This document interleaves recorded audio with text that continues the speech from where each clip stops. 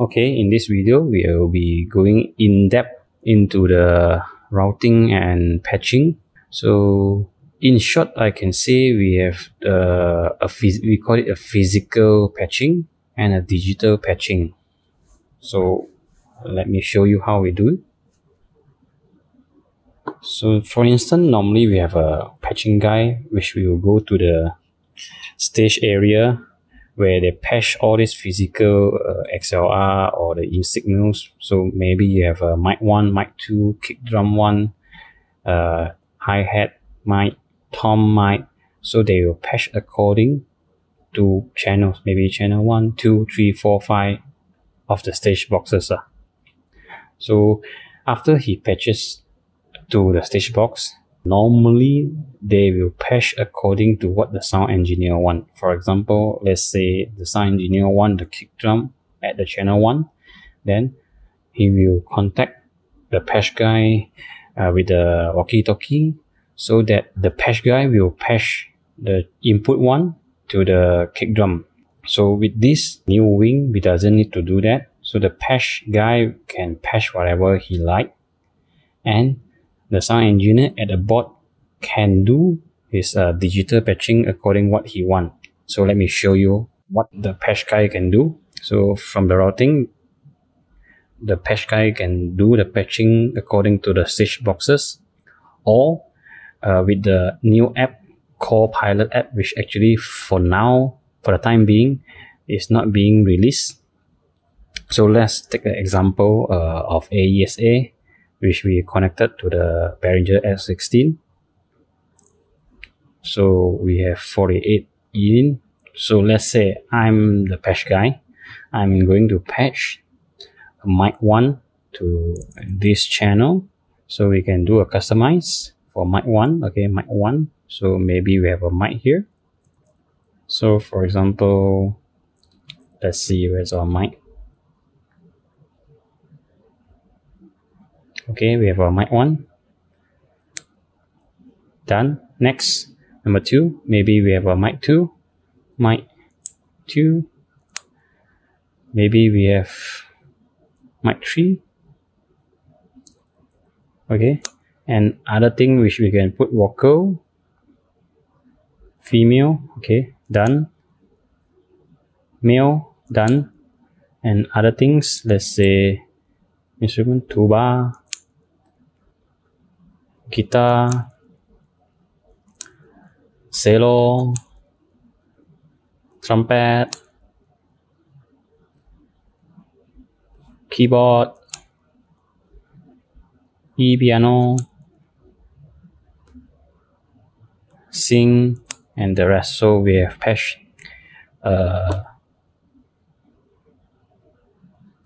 about how many we have? 12. Okay, we have 12 here. So we can change some of the color if you want, for easier to identify. So I put it randomly. Okay, close is done. You can see the coloring here, but it's not highlighted. So this is what the patch guy is doing. So back to the board, the sound engineer will have to assign these inputs to the channel. So to assign the inputs to the channel, I will call it a digital patching, which means for input 1 under the home, okay, I can select, for example, I will prefer a guitar. So I can copy this preset, the naming, the design, the pictures by pressing this. Done. You can see it's changed. Then I can go to channel 2 by select channel 2. Maybe I prefer a female. Copy. Okay. Number 3. I prefer a male vocal. Copy. Or maybe I still have few more vocal here. I can just patch to number 4, 5, 6, and I can patch according to what I want, which I doesn't follow what the patch guy has been patched to the AES50. So to recap, At the routing side, the patch guy is patching according what he is physically patching to the stage boxes. And at the at the board, the sound engineer using the home for the input, he is patching according to what he wants, what inputs to what channel he prefer, and he can rearrange according to his desire. So this is the input part. For the output part, we go to routing. This is the input, this is the output. So for the output, unlock it. We can go to AES50. From here, you can choose your bus or main, up to unit. Let's say we choose our bus here. We can choose our bus 1. Bus 1 as well is the left and right.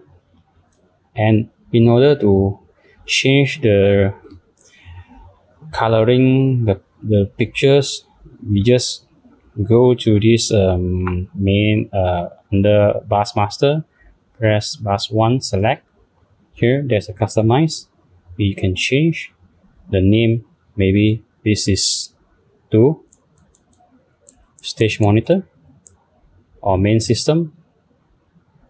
We can try our stage monitor, which in yellow color, close, and we turn on the scribble light, done. So this is how we assign the output. AES A1 and 2 is coming from bus 1. This is how we assign the output. Hope you understand this, and see you in next episode.